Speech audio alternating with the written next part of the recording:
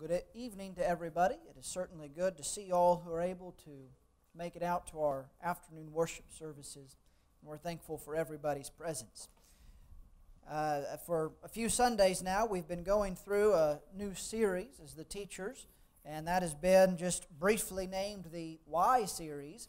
And that is, we've been trying as the teachers to address some, what I would call, Christian fundamentals, some basic questions. That doesn't mean that they're necessarily easy questions, or certainly not necessarily simple questions for someone to answer, but they are some of the foundational principles of who we are as Christians, what we think as Christians, and why we do what we do and the way we do those things as New Testament Christians. And the ones that I've been able to hear so far, I've been very appreciative of the brothers' study and the ways that they have presented the answers to these important questions. And tonight we come to a question that in some ways is very basic, and yet in other ways has not been basic to the religious world at large, and is one of the reasons that there are some problems and confusion amongst denominational Christianity. And the question that we have before us tonight is, why do Christians rely on the New Testament? And what I mean by that, to explain that just a little bit further, why do we base everything that we do, and everything that we believe, and everything that we practice on the teachings of the New Testament? Now, as I hope to show, I do not believe in any sense that the Old Testament is unimportant, or that it is not Scripture. I'm going to try and show tonight that it is Scripture, and it is important, and there is value in the Old Testament. But do we get our authority from either the Old or the New Testament, or do we only get authority for what we do and what we believe and what we practice from the New Testament? Now, it's not that the Old and the New Testaments are contradictory. I don't want to make it sound like we might believe something if we read the Old Testament and believe something different if we believe the New. That's not the case at all.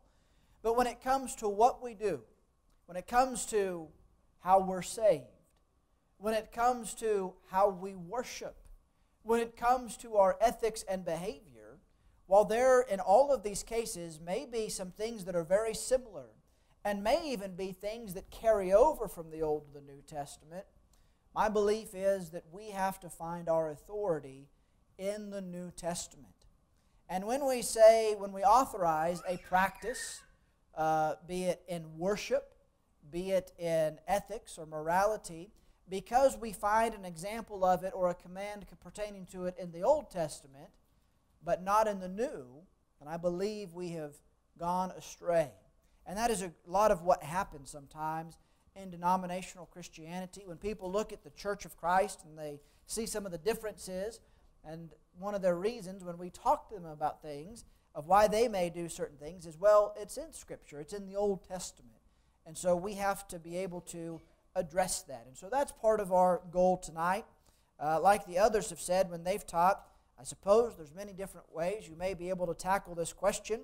And so I hope that the way that we go through it tonight is helpful in some way as we try and answer the question about why we rely on the New Testament.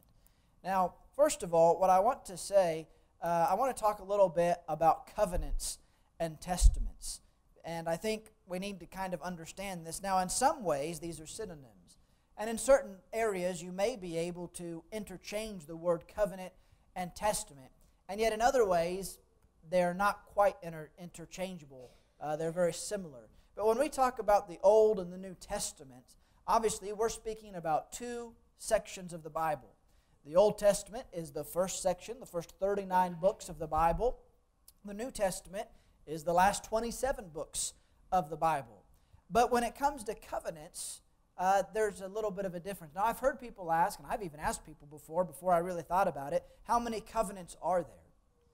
And the typical answer, you'd say, well, there's two. There's the Old Covenant and the New Covenant. And that's not an inaccurate answer completely, because the Bible even speaks in terms of the first and the second, but there's actually more than just two covenants. In fact, we read about a covenant, several covenants in the Bible. For example, in Genesis chapter 6, we read that God made a covenant with Noah. And he made a covenant after the flood. We read about this in Genesis chapter 9, that he would never flood the entire world with water again. And so there were a covenant. And a covenant is simply an agreement. You can think of it in simple terms like a contract, but it's an agreement between God and His people, or God and an individual, or a group of people. And so God made a covenant with Noah. God made a covenant with Abraham. You can read, and it's called a covenant. In Genesis 15, in Genesis 17, in Exodus 2, verse 24, it references God's covenant with Abraham. Of course, what we typically consider, or are considering when we talk about the Old Covenant, we're talking about the law of Moses, the covenant that God made, and that's the language, that is language that's used. God made a covenant with Israel, and you can read about that there in Exodus chapter 19, the giving of the Ten Commandments, and then the continual giving of the law. That was a covenant between God and the nation of Israel. And also we're told that God made a covenant with David, and it's specifically called a covenant in 2 Chronicles 7 and 2 Chronicles 21. Now, what we see is all of these covenants, and there's 4 right there, are all recorded in the Old Testament. And so the Old Testament actually teaches us about several different covenants. Some of them it only speaks of very briefly. But there's actually several covenants that are mentioned in the Old Testament. On the other hand, there is the New Covenant, which is actually foretold of in the Old Testament. In Jeremiah 31, which we'll reference tonight, it actually speaks of, and God promises a new covenant, and then that new covenant is revealed and recorded in the New Testament. And that's why we rely on the New Testament, is because, to kind of skip to the end, we are under the new covenant. That's what the Bible calls it, the new covenant, a better covenant. That is the covenant of Christ. And I think this is important. The reason I wanted to show this is when we look at it this way, I think it helps us understand why we don't live under the old covenant, because we don't live under any of the old covenants. I've seen the picture that's in my mind is Keith Thompson does this masterfully. When I've had the opportunity to travel with Keith and Mike, and especially in Africa, where we'll go around and we'll have studies, and we'll study with people about the church. And almost invariably, when we start talking about the church and worship practices, instrumental music may come up. And they will typically say, well, but in the Old Testament, in Psalms, they use instruments, and David used instruments, and so on. And Keith's a master about this. He'll go back to Genesis 6, and he'll say, now, God had a covenant with Noah. Noah was supposed to build an ark, and he had to build it this long and this tall and this wide. And then he'll stop and he'll say, now, do you have to build an ark? And of course they say, well, no. He says, do I have to build an ark? And they see, and they start seeing very quickly. We understand we're not bound by the covenant that God had with Noah.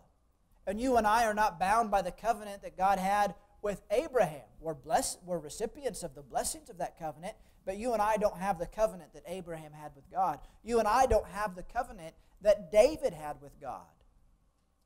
And if we can see that about these other covenants, then I think that should help us see we also are not part of the covenant that's recorded in the Old Testament, that is God's covenant with Israel. These were special covenants, temporary covenants with people or groups of people, and while we learn a lot from them, we are not under them.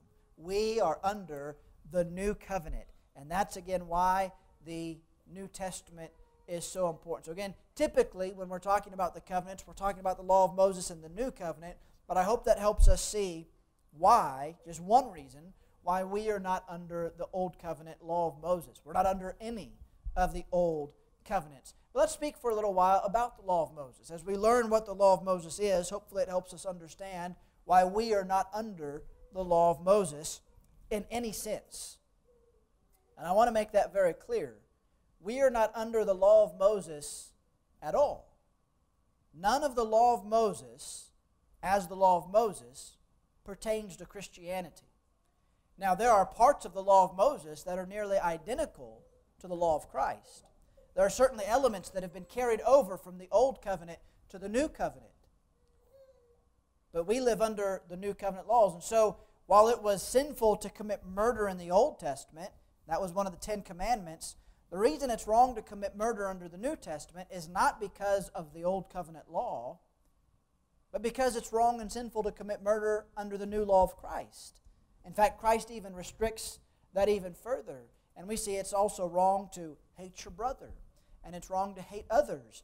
It's wrong to do violence. It's expanded. And I say that because there's a misnomer, misunderstanding. A lot of Christians believe that we are still bound by the Ten Commandments. You and I do not live by the Ten Commandments. They're a wonderful set of rules, and they teach us a lot of good things. And again, I think all of them in principle to a degree, one lesser or greater, are applied in the New Testament.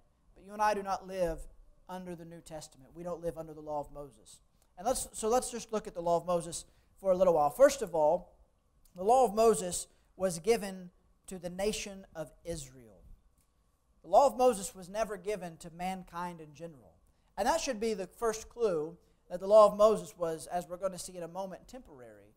Because God's covenant with Abraham, remember we talked about God had a covenant with Abraham, pre-exists the covenant with Israel. And yet that covenant with Abraham, and Paul uses this as an argument in the book of Galatians, God's covenant with Abraham was that through him, through his descendants, all the nations of the earth would be blessed. So there was worldwide global blessing as a promise, as one of God's parts of the covenant with Abraham. But the covenant with the Israelites was just that. It was just for Israel. Now other people could benefit from it to a degree, but the covenant or the law of Moses was for the nation of Israel. And Paul shows how this makes the old law obsolete over in Ephesians chapter 2, verses 11 through 16. And I'm not going to read all of this. For those of you that take notes, I'm going to have some passages up here that you can write down. For time's sake, we're not going to read the lengthier ones. But in Ephesians 2, Paul is showing how Jew and Gentile have been unified and they have become one because the old law has been done away with. Because Christ has done away with the enmity and broken down in his flesh, it says, the dividing wall of hostility. And what he's speaking thereof is he has done away with the division that existed in the old covenant system, because the old covenant was just for Israel. You and I could not be full participants in the law of Moses because we're not Jewish, we're not Israelites. And so clearly it was not for us. But secondly, the law of Moses was not perfect.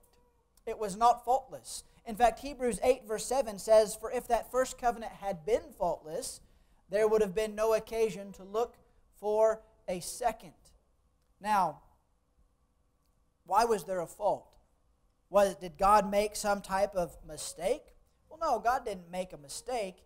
It was never designed to be the perfect promise or the perfect solution to man's problem. It was not designed. The covenant with Israel had a purpose, but that purpose was not to bring or be the fulfillment of God's promise to Abraham. It wasn't to be the way that God fulfilled his promise to mankind back in Genesis 3 when he promised to deal with the problem of sin. And so it wasn't perfect. It wasn't faultless. In Hebrews 10 verses 1 and 2, it says, "For since the law has but a shadow of the good things to come, instead of the true form of these realities, it can never, by the same sacrifices that are continually offered every year, make perfect those who draw near." So first of all, this shows us again the imperfection. It was not designed as, if you'll accept this language, the real thing. It was a shadow of what was to come. The law of Moses was always, at best, a shadow of what God's full plan was. Now that doesn't mean it was a bad system. It was a God-given system. It was a divinely given system. But it was by God's design only a shadow, a prefigurement of what his full plan really was. Verse 2 says, "Otherwise would they not have ceased to be offered, since the worshippers, having once been cleansed, would no longer have any consciousness of sins." This is something that's developed even further in the book of Hebrews, but that is the other idea of why this system was not perfect, why it was not faultless, and that is that it could not fully forgive men of their sins. Now that's what God's working towards. That's what God really promised back in the garden when he said that there was going to come from the seed of woman one who would crush the head of the serpent, God is promising there is going to come one who deals with the problem of sin. That promise was not about animal sacrifices. That promise was about Jesus.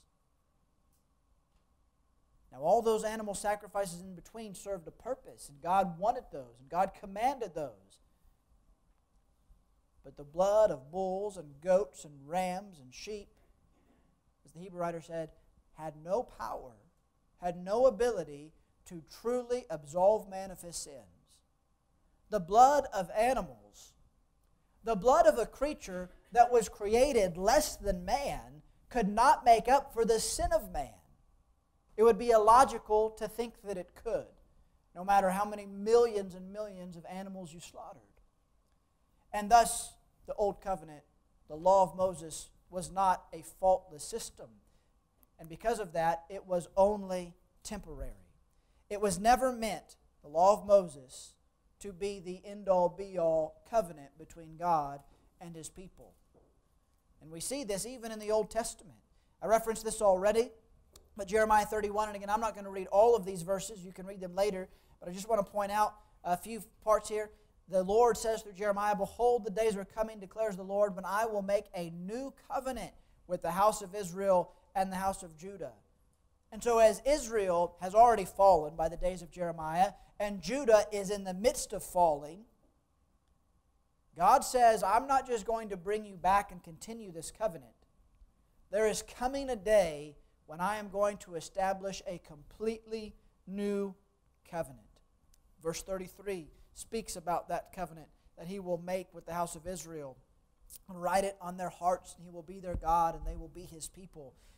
Jeremiah was not speaking about just some renewed covenant when the Jewish people came back from Babylonian captivity. He was speaking of the New Testament, or the new covenant as brought about by Jesus. And you can see this, and we know this beyond the shadow of a doubt, because these verses are quoted by the Hebrew writer as proving that the Old Testament was never meant to last forever. It was temporary. Now again, that doesn't mean it was useless. It had a purpose. In Galatians 3, verse 23 through 24, Paul says, "Before faith came, we were held captive under the law, imprisoned until the coming faith would be revealed. So then the law was our guardian until Christ came, in order that we might be justified by faith." Now I'm not going to get off, that's not the purpose of our sermon, to get off on the reason for the law. Paul talks about that in Romans, and he talks about that in Galatians. The main point I want to make here is that there was a purpose, but we even see that that purpose was temporary. The law was our guardian. Some translations have that as the law was our tutor or our schoolmaster.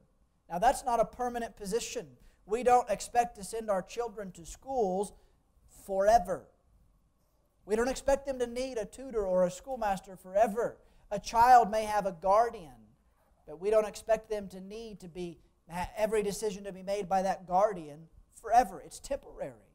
Paul says that is kind of like the nature of the Old Testament. It served a purpose through an infancy until the fullness of God's plan was revealed. And of course that was done in Christ. And because of all of these things, we see that the Old Testament, or the Old Covenant, has been abolished. Because it was just for Israel, because it was not faultless, it was not the perfect plan, and because it was only meant to be temporary, it has ended. And Matthew 5:17, and this may seem strange because I say that it's been abolished, but Jesus says, Matthew 5:17, "I do not think I have come to abolish the law or the prophets. I have not come to abolish them, but to fulfill them." And so some people take that verse and they say, see, Jesus didn't come to abolish. He did not do away with the Old Testament. He came to fulfill them. Well, Jesus' life was not about destroying the Old Testament, the Old Covenant. But it was going to bring it to an end. And even Jesus alludes to that because Jesus says, "I have come to fulfill it." Now, when you have a contract with somebody, think of a signed contract. When you have a contract, you and someone else agree to certain actions. Maybe it's the sale of a house. Someone agrees to buy your house, so they agree to pay X amount of dollars, and when they pay that money, you give them the keys to the house and it becomes their house. Now, until that money is paid, the contract has not been fulfilled. Now, you may sign the contract, and you may have contingencies in the contract, and you are both responsible for working towards that goal, but it's not fulfilled. But once the criterion have been met, and the person pays their money, and you give them the deed to the house and the keys to the house, is that contract still in effect? Well, no. That contract has been fulfilled. You have no further obligation to that person. They have no further obligation to you. The contract has been finished. Now, it wasn't destroyed prematurely, but it's been fulfilled. And that's what Jesus is saying. He is coming to fulfill the Old Covenant. He's coming to fulfill everything that the law of Moses and the Old Covenant were looking forward to and promising. And when He fulfills them, they'll be done. And He will bring in and establish a new covenant.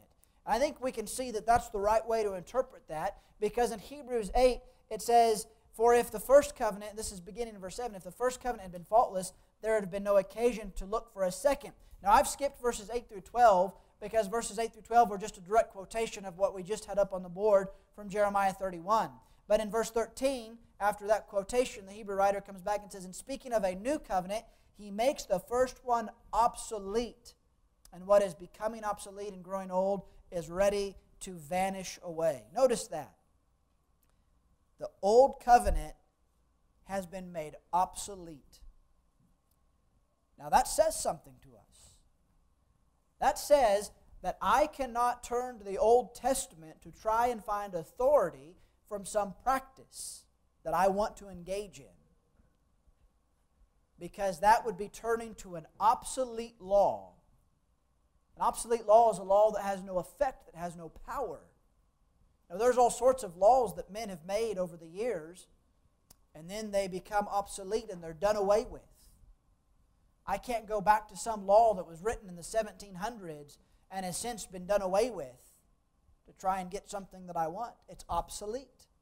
And the same is true of the Old Testament law. It is no longer a functioning covenant or a functioning law. It has been made obsolete.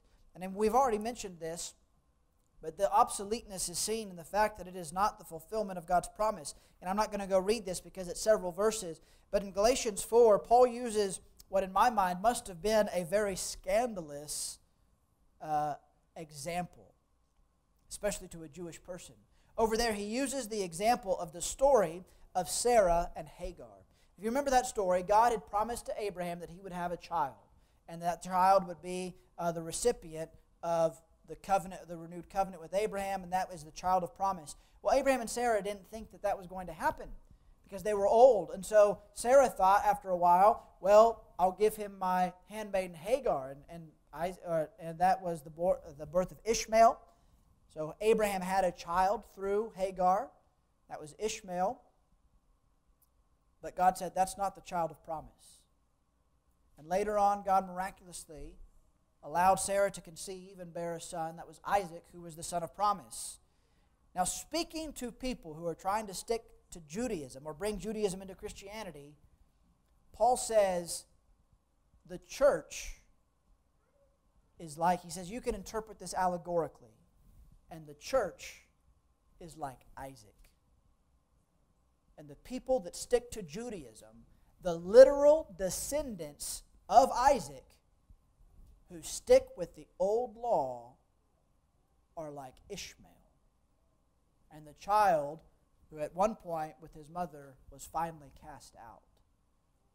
That had to be incredibly offensive to Jewish-minded people, but it was the truth. Why? Because the law of Moses and those that stuck to it were not the fulfillment of God's promise to Abraham, but those who would be buried with Christ, those who would be washed by the blood of the Messiah, those who would be Christians, were really the children of promise. But also, we see in Romans 7 another example that's used by Paul. This one probably not as much of a slap in the face, but in some ways still quite shocking. Paul uses our relationship to the old law like the relationship of a widow or a widower. In Romans 7, he uses the example that people all accept that a married woman is bound by the law to her husband while he lives. But if her husband dies, she is released from the law of marriage. We understand this, and this isn't a sermon about marriage, but if two people are married, they're bound together. As Jesus says, what God has put together, let not man separate. Without going off into the exception that Jesus gives, that marriage is to last until death. And if that woman or that man goes and finds another wife or a husband, they're committing adultery. But if their spouse passes away, that marriage is ended. And they are not under bondage, they are not under law, and they are allowed to remarry. Paul uses this to teach about the Old Testament. He says, likewise, you also have died to the law through the body of Christ, so that you may belong to another, to him who has been raised from the dead, in order that we may bear fruit for God.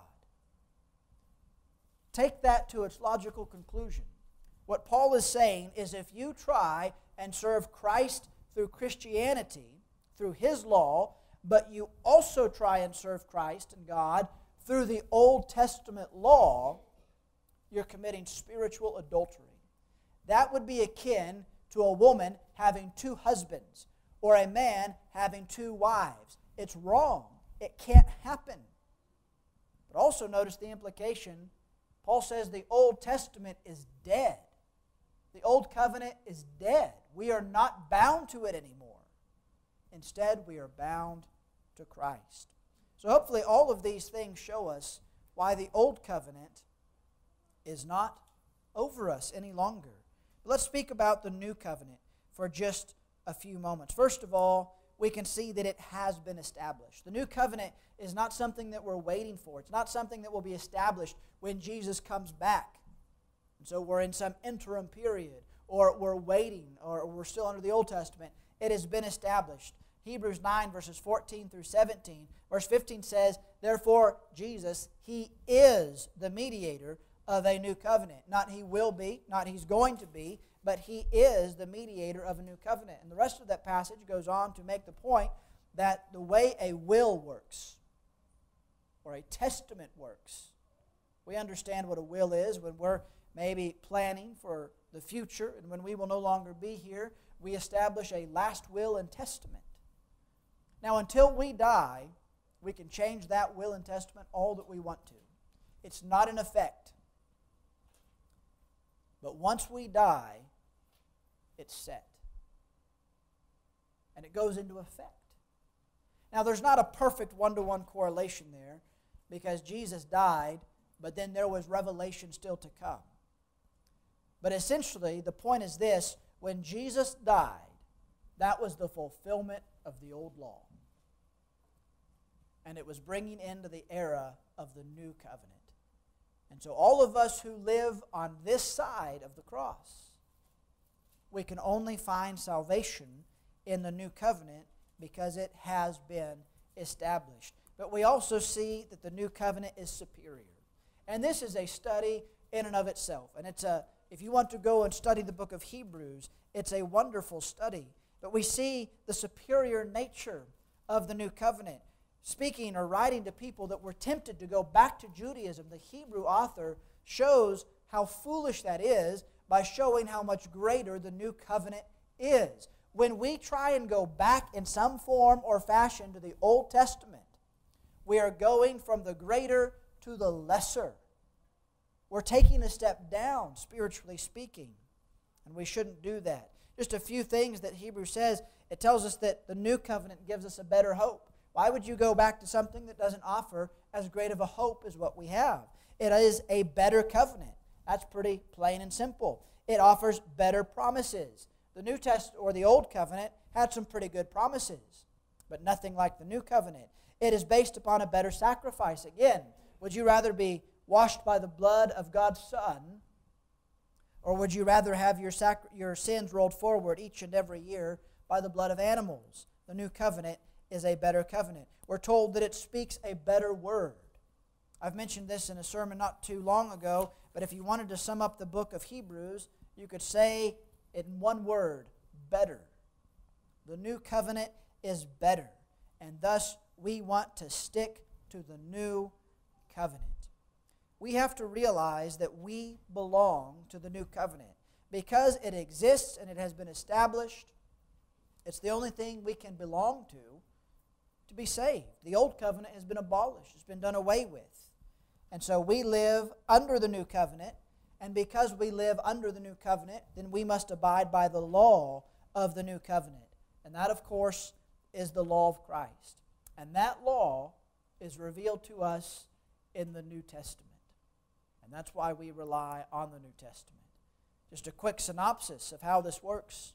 In the Gospels, we see Jesus is shown to be the promised Messiah that God had foretold of. Jesus is the fulfillment of everything that the old covenants looked forward to and promised. And not only that, but they provide us His teaching as a new lawgiver. In the Gospels, you'll find, such as in the Sermon on the Mount, Jesus saying, "You have heard," and He'll quote sometimes verbatim the Old Testament, and He'll say, "But I say unto you." Jesus isn't just reinterpreting. Jesus is giving laws. No prophet gave new laws, except for Moses. It really wasn't their prerogative after the covenant had been established. But Jesus comes along, and Jesus starts giving new laws. Why? Because He was establishing a new kingdom and a new covenant with a new law. Or like when He was saying to His disciples on the last evening, when He would say, "A new command I give to you."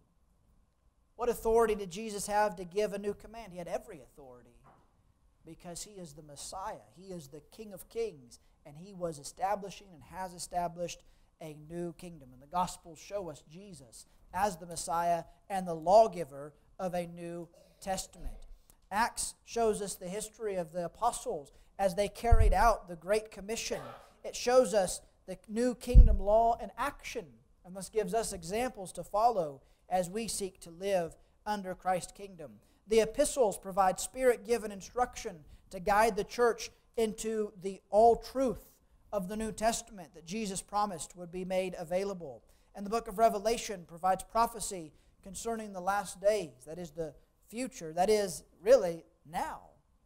The last days are the time between the inauguration of the church and Christ's return. They are called the last days because there's nothing else coming. There's no further revelation. There's no new prophecy coming. There's no new change in the covenant coming. This is it. So the last days have already lasted for around 2,000 years, and even if the world goes on for 10,000 more, it will still be in the last days because there's nothing new coming. And the book of Revelation teaches us of the victory that will come when the last days are ended. When the last days are ended, that's when the world ends. That's when Jesus comes back to take the faithful home. Well, for just a couple minutes, I do want to make a couple comments about the purpose of the Old Testament. I hope I've shown, at least to a degree, why we live under the New Testament. But showing that the Old Testament, the Old Covenant, was not faultless, that it's been made obsolete, that it's been abolished, can give the wrong idea. And I've seen this. I see this even in the church sometimes, where people come to the conclusion, well, because it was old and obsolete and we live under the New Testament, do away with it. We don't need it. I've known people that would only read the New Testament. They would only own a New Testament. They thought that's all you should ever teach from. Hopefully you've paid attention enough in my sermons to realize I teach from the Old Testament, and not irregularly. But why? Is that appropriate? Well, I think it is appropriate. But what is the purpose of the Old Testament? Well, first of all, it is to provide learning. Just because we no longer live under its law does not mean that it has nothing to teach us. Paul said in Romans 15:4 that whatever was written in former days was written for our instruction, that through endurance and through the encouragement of the Scriptures we might have hope. Now, Paul argues extensively in Romans that we don't live under the old law. But that doesn't mean it's time to throw out those 39 books of the Old Testament. Paul says you can learn from them. You can gain hope and comfort from them. And they are Scripture. And Paul says in 2 Timothy 3:16-17 that all Scripture is breathed out by God and is profitable for teaching, for reproof, for correction, for training in righteousness, that the man of God may be complete, equipped for every good work. There is a lot of learning to be done in the Old Testament. In fact, the Old Testament serves as the foundation for the New. I've not gone through and added it up, but I've read many writers that have made the point that if you were to take out all of the Old Testament quotes and allusions in the New Testament, you would lose about 10% of the New Testament. When the apostles were preaching, they often referred, especially when they were preaching to Jews, they referred back to the Old Testament. Why? Because they were going to use the Old Testament to show why people should follow Christ. Because the Old Testament, here's what we can't get wrong. The Old Testament does not contradict Christianity. The Old Testament, the Old Covenant, looks forward to it. And those who really looked at the Old Covenant with honest hearts and open hearts realized Jesus is what it was promising. So why would you go back to just what was being promised when what was promised has come? But therein lies some valuable information. We can learn even more about Jesus in the Old Testament. One time in a different place, we were going through a series. It wasn't here, but going through a series about the Bible, just doing overviews of the Bible. And we'd gone through several Old Testament books when somebody made the comment to me, I think we just need to teach on Jesus more. Basically, the interpretation is, let's quit talking about this Old Testament stuff. And that was crushing to me, because from the very beginning I had tried to make the point that the purpose of the Old Testament was to look forward to Jesus. And as we were going through the Old Testament books, me and the other teachers were trying to show how they pointed to Jesus and what they taught us about Jesus. You can learn a lot about Christ in the wisdom literature of the Old Testament. You can learn about Christ's sacrifice and its importance by reading a boring book like Leviticus. You can learn a lot about Christ from the prophecies of the Old Testament. And so when we neglect the Old Testament, we neglect the opportunity to deepen our appreciation of and understanding of Christ and His purpose and His work. We lose the opportunity to understand more about just the story of redemption. Isn't it interesting that God didn't solve the sin problem like that after man sinned in the garden? Instead, He took roughly 4,000 years to bring Jesus onto the scene. Now, if God, in His infinite wisdom, took that time to prepare to help man solve the problem of sin, don't you think it's worth reading about it and learning from it and why God would do that? I certainly do. We can learn principles from the Old Testament. While we don't look to the Old Testament for authority, we do realize that God and Jesus are the same yesterday, today, and forever. And so when you see something that God hates in the Old Testament, it's a pretty safe bet that He still hates it today. You can learn principles about worship. Now, do we get authority for how we worship from the Old Testament? No. But do we learn about the importance of worship from the Old Testament? Yes. Do we learn about the importance of obeying God and doing it as God says? Yes. When we try and teach why we want to just do just what the Bible says, usually where we go is we go back to Leviticus and we talk about the story of Nadab and Abihu. Because even though we don't offer sacrifices and burn incense the way that Nadab and Abihu do, we learn an important principle, and that is that when you presume to do what you want in worship, it angers God. Now, we might not expect to be consumed with fire and burned alive on the spot for changing worship to suit our whims. But we learn a principle all the way back there that when God tells you how to worship, you worship how God has told you to. And so when we look to our law of the New Testament, we abide by it. We learn a great principle from the Old Testament. The prophecy can be a wonderful thing to study in the Old Testament and bolster our faith and Scriptures. But as I've already alluded to, we do have to recognize that the purpose of the Old Testament is not to provide authority. We do not turn to the Old Testament to learn how to worship. And one thing I've seen is people usually pick and choose about this anyway, because people want to use instruments. And so they go back to the book of Psalms, and they go back to other places where sometimes musical instruments weren't just allowed, in some cases were commanded. And they say, well, if they used it back then, why couldn't we use it now? And yet they don't want to burn incense in church. And they don't want us to set up an altar and kill a bull in church. And so really, we're kind of hypocritical, I say we generally, when we want to pick things from the Old Testament. But what we see is the old has been abolished. Were musical instruments a part of the Old Covenant system of worship? Yes, they were. But they're not in the New Testament. And so we don't use them in the New Testament. Now, worship was a part of the Old Covenant and the New Covenant.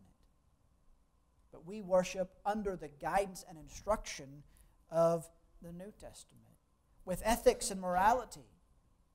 We're not going to find a whole lot of difference from the ethics of the Old Testament and the New Testament, but you'll find some. Well, God did not approve of it. Under the Old Covenant, God at least allowed multiple marriages. You can look at men that were righteous, even men like David, who had multiple wives. Is that allowed under the New Covenant? No. You can see divorce. While God hated divorce, the law of the Old Covenant was looser than the law of the New Covenant. You see, our morality and our ethics are governed by the New Covenant. We can learn a great deal about morality and ethics and behavior from the Old Covenant, but we abide by the New Covenant. The way God's people are governed. And on the list could go. The point is this: we do not gain our authority from the Old Covenant. And for us to do so is to return to something that has been abolished and made obsolete and leave behind what the Old Covenant was pointing forward to in the first place. And so that's why Christians rely upon the New Testament. Well, that's the study for this evening. And I hope that it's helpful. I think this is something that most of us probably understand. If not, then I hope that this has clarified things, or I hope that it's at least bolstered your understanding of why it is that we rely so heavily on the New Covenant. We don't want to close the service without extending an invitation. Perhaps there's somebody here who has never obeyed the gospel, and you have the opportunity to do that tonight, and we want to extend that invitation to you. If you believe in Christ as the Son of God, are ready to repent of your sins and confess Him as the Son of God, then why not make the choice also to be baptized for the remission of your sins? Or if there's a Christian here who would desire the prayers of the church on their behalf, we'd be happy to pray with you and for you. So if there be one in need, we'd invite you to come while we stand and while we sing.